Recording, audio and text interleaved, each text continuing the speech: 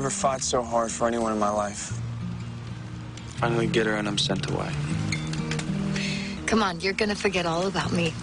2 weeks at that fancy boarding school and it'll be like, Daphne who? You are the one who's gonna forget about me.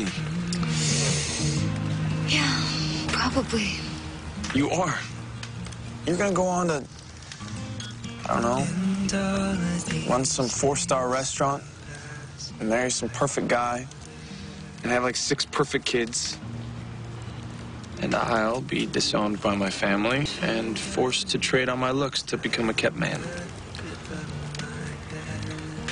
Do you really think that about yourself? That that's all you are?